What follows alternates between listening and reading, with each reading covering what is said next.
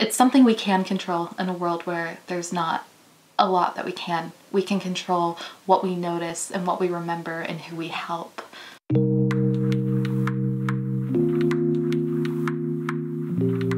My name's Olivia Moscott, and I have been working at the Wordsworth Trust over the summer. I'm an intern from Brigham Young University. Back home, what I study is vulnerability mostly, and I use literature and philosophy to kind of help me explore vulnerability.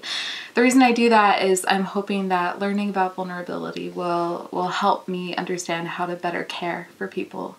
I just think that right now, more than anything, we need to be concentrated on how to care for the earth, how to care for each other, and how to care for ourselves. And I think the first place that we need to stop and look at that is through vulnerability. So coming to the Wordsworth Trust, I've always loved romantic literature, but I haven't actually used romantic literature specifically to study vulnerability, and I certainly haven't used the Wordsworths to do that. But when I got here, it became really clear that my priorities and what I wanted to do lined up with the Wordsworth Trust's priorities as well.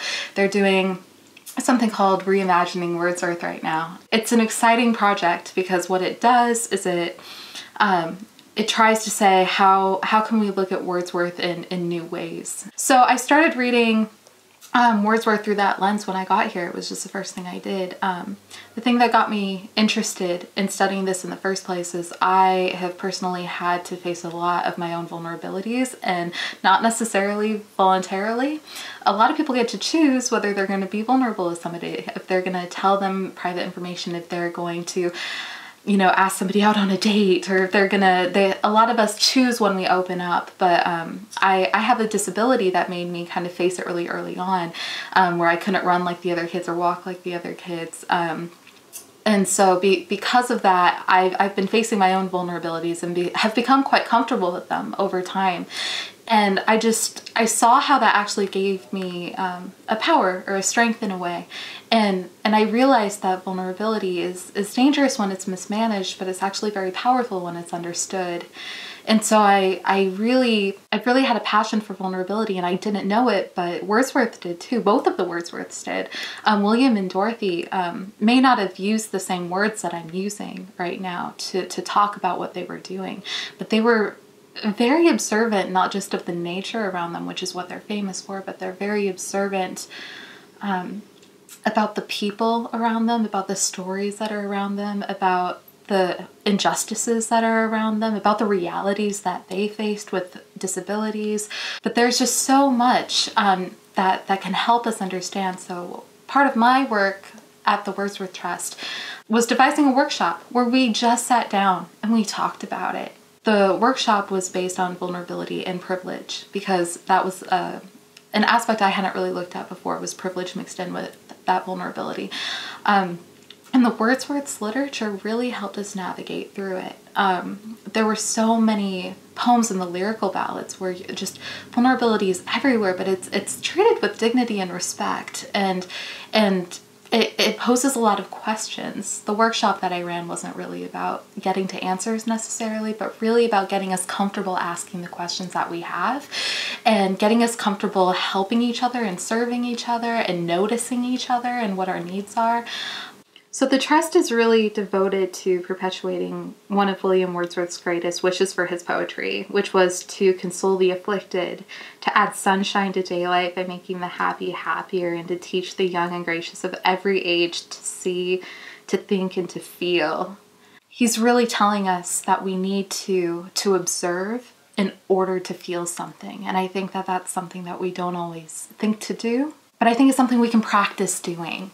And that's my hope. As I'm an aspiring academic, but I'm hoping what I can do is teach people to use their observations, just like Wordsworth did, to get people to feel something. And I hope that those feelings inspire actions that make the world into a better place. And that's really what he wanted to do with his poetry. There's a quote that I really love from William Wordsworth. There are a couple, but one of my favorite quotes is when he says that the best portion of a good man's life is his little nameless, unremembered acts of kindness and love.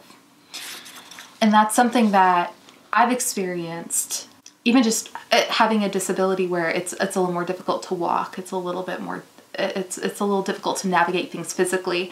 When people notice that I'm having a hard time, they see that, and then they feel something and they slow down. And it's so simple. It's something that they would never remember, but I remember. And that's enough for that moment, is that something good has happened where I feel belonging and I feel connected. And I'm really hoping that that's what people learn when they approach William Wordsworth's literature from this different angle maybe than they have before. I hope that they not only notice nature, but they learn from it in the way that he wants them to learn from it. They learn to connect with nature, whether that be caring for the environment or caring for animals or caring for people or caring for yourself.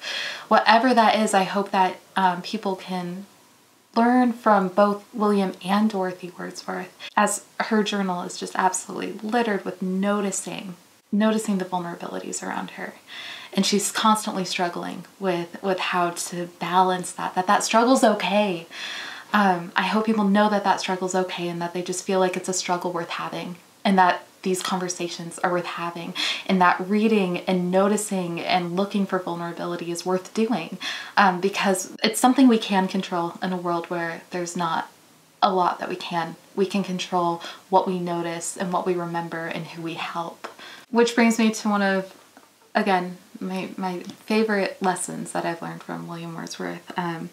He says that there is a comfort in the strength of love that will make a thing endurable, which else would overset the brain or break the heart.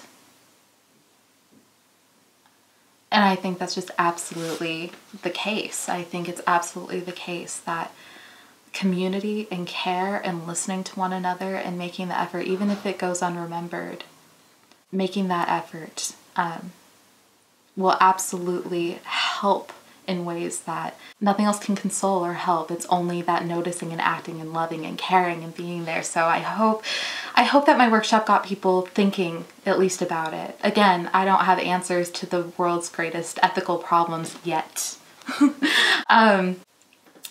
But I do know where the questions start, and I hope that we can all start feeling comfortable talking about the things that make others uncomfortable and make us uncomfortable but are worth talking about.